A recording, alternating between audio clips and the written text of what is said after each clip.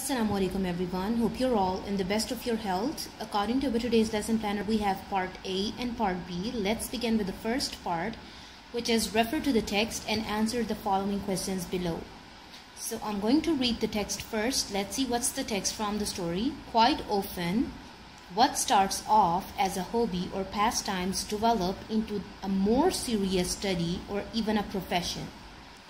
This was the text from the first page of our story. Let's see what's the first question, which is what is the first question which is related to the given text. The first one is, what sort of hobby in particular has been mentioned before this? So exactly what the question is exactly asking us, it's just what kind of a hobby has been mentioned into the story exactly before this text. Let's see what's the answer. And the answer was that the hobby of beginning a collection of things. So what hobby was mentioned exactly before this text? The hobby of beginning, of starting a collection of different things. This was the hobby that was mentioned before this text. Our next part is, what examples are given of hobbies developing later into professions? It means that within the story, what are some of the examples that had been given that was related to the hobbies, but later on in the future, it will develop into a profession. Let's see what were those hobbies.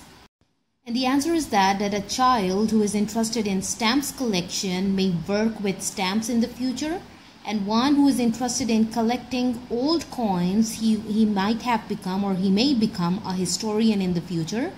Historian means the one who studies about history or about the past.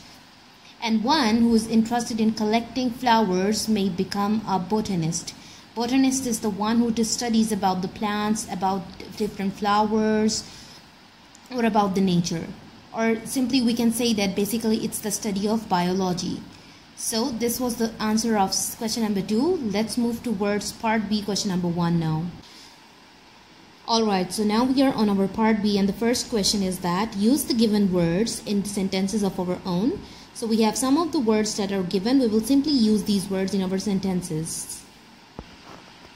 Alright, so the first word was particular, which means something specific, something certain, or something special.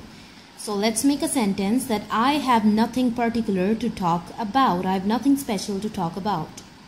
Second one is pastime, which means a kind of an activity that someone does for an enjoyment, just like a hobby or something else.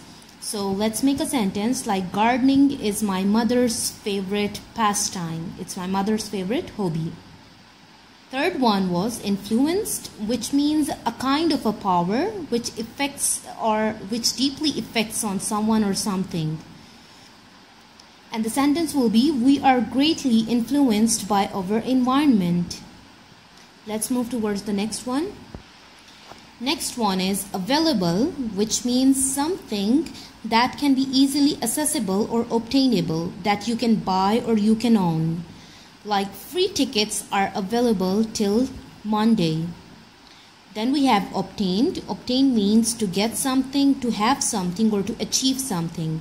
And the sentence is that he obtained full marks in his final exams.